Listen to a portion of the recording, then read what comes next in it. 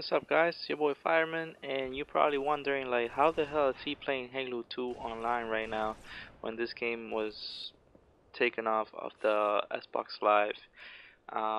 It's easy and simple.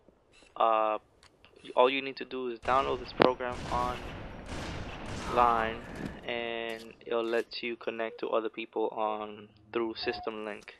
So I'm actually happy I found out about this because this was one of my favorite games of all times, and wow, I feel right at home. So many memories.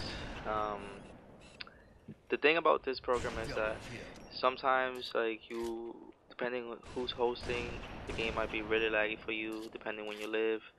Um, and again, who's hosting it.